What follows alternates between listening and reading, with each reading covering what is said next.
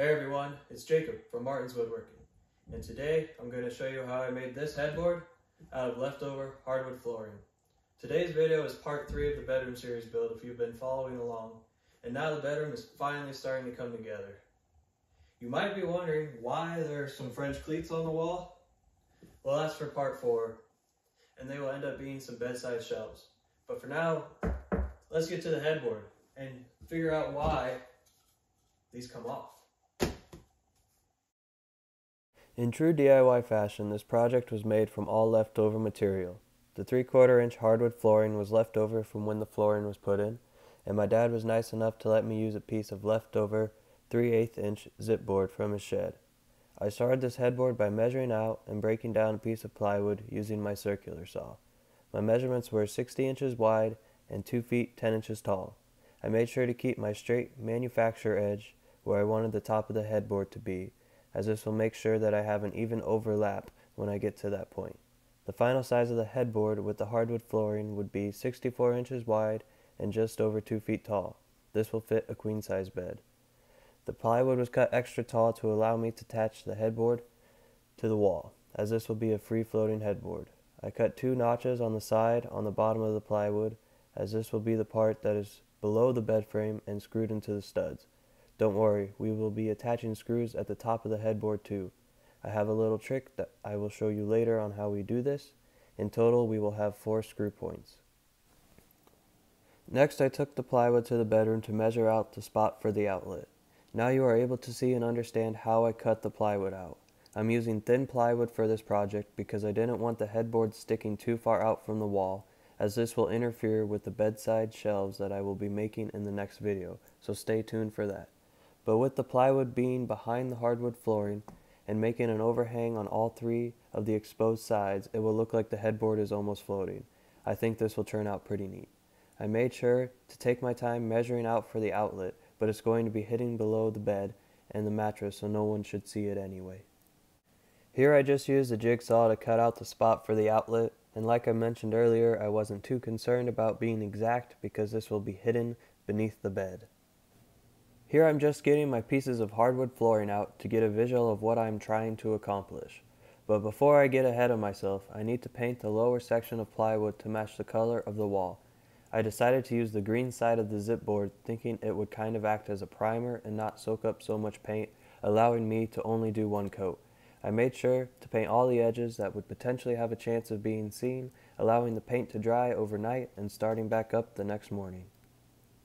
To start the next day, I began making marks all along the plywood to give me some straight lines to reference off of. I used my tape measure and measured down from my straight edge, measuring every few inches from where I knew I wanted to start my first row of hardwood flooring. I used a chalk line to make straight lines, but a straight edge and a pencil would work fine. I laid out some pieces of hardwood flooring to see how many rows I would need to get the overlap correct on the top. You can see that the hardwood floor will extend past the plywood on the top, creating the reveal I want. Since this is going to be really hard to record and show you what I'm doing underneath, I'll show you an example. So I'm going to drill from the bottom into the flooring.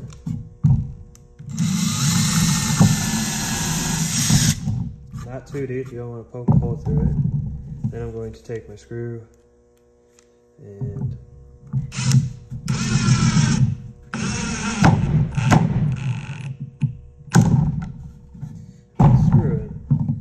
so then my flooring will be stuck.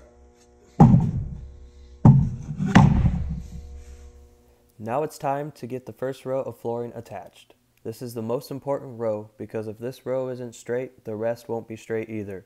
I'm using some clamps to help me hold the boards in place as I drill pilot holes and attach the screws from the bottom. I'm making sure to attach at least 2 screws into each piece of hardwood flooring to prevent it from moving at all while I flip the board over and attach more screws. No, I didn't use any wood glue. The reason being is I wasn't sure if I would ever want to reuse this hardwood flooring for a different project in the future, so I just put in a lot of screws. If you want to use glue, there is one section on this project where you cannot use wood glue if you are following my exact steps, but you will see this later in what section I'm talking about. I'm continuing to attach the next rows of flooring, repeating the same process underneath, drilling pilot holes into the plywood and hardwood flooring, being careful not to drill too deep and poke a hole through the beautiful hardwood floor. As I attach more rows, I'm keeping one side all lined up straight and overlap 2 inches, so I have a reference edge for the final measurement and I only have to cut off excess on one side. This row right here is going to be my last row. Then we will cut this stuff off right here, this excess. Might be able to see, this is where the board stops. We'll have 2 inches over. So all of this will be excess, and we'll use that excess up here for the next 2 rows. I'm attaching the final row before I cut off my excess, repeating the same steps as before. I'm not going to be able to use all the cut-off pieces simply because of how the tongue and groove system works, but I'll be able to choose a few starter pieces for my last 2 rows. Now you see me measuring out the final dimensions of 64 inches. I'm putting down blue tape to make my cut line on and help protect the flooring when I drag my circular saw across it to make the cut. I should have cut from the back side of the flooring to prevent the chip out that you will see, but I always forget that the circular saw cuts up and through the wood so that the top side has potential to chip out. So when cutting with a circular saw, if you want to try to prevent chip out, make sure that the good side is down and you're cutting from the back side of the wood. And use tape. Tape is a good way to help minimize chip out. I just used my level as a straight edge and some clamps to hold the level in place, and then I made my cut.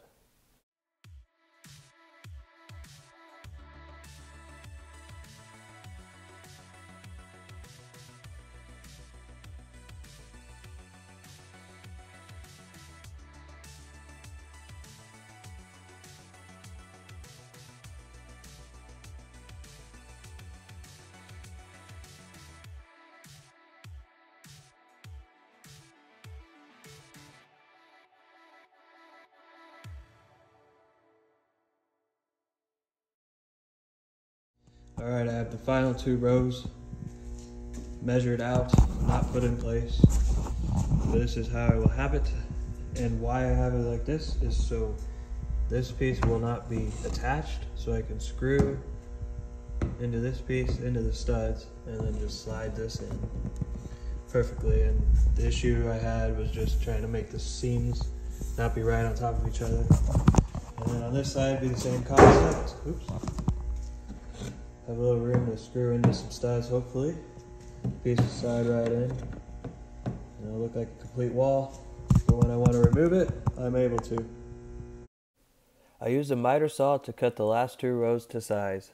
I wanted to keep this project to a minimum on tools used. I just wanted to use a drill driver, and a circular saw, but I used a jigsaw, miter saw, and a table saw also. But you do not need to use all these other tools. I could have just as easily cut out the spot for my outlet using a circular saw. It just would have been oversized, but that's not a big deal because it's hidden. And to cut the final row to length, I could have just used a circular saw and a speed square to make my cuts square into length, and the step with the table saw is completely optional. To figure out my cut line, I attached one side and then put my piece into place, and I used a speed square to mark out the line, and then I cut it on the miter saw, came back, and attached the last of the pieces. On the top and final row of the flooring for the headboard, I cut off the bottom groove on the back side of the flooring using the table saw. I did this because I didn't have a border around this headboard, and this created a cleaner look, making it look like it was floating. I attached my middle section of flooring first on this final row. This is the only section that is actually attached to the plywood. The 2 side sections will not be attached with screws. They are removable and allow me to screw the plywood onto the wall into the studs to hold up the headboard. This is the section where you cannot use glue, and this is what the finished product will look like. I went into the bedroom and began finding the studs and marking them out with painter's tape. It's just easier for me to see than a pencil mark. I also marked out on the sides approximately how high I needed the headboard to be off the ground in relation to the bed frame and the mattress. I took my time finding all the studs and making sure everything was marked where I thought the headboard would line up. I called my brother in to help me install the headboard to the wall, because this now seemingly light piece of 3/8 inch plywood is now really heavy with all this 3/4 inch flooring attached to it. What he did was pre-drill some pilot holes and then attach 2.5 inch screws to hold everything into place, making sure to countersink the screws as he drilled to allow the extra pieces of flooring to attach flush to the plywood. My job was to hold the headboard level as he attached it to the wall. We attached screws to the top of the headboard where the green section is exposed, as well as on the bottom where I had painted the green section blue to match the wall. Here I'm adding the last two pieces of flooring using the tongue and groove system. These pieces will not be screwed in, and now you can see how it goes together.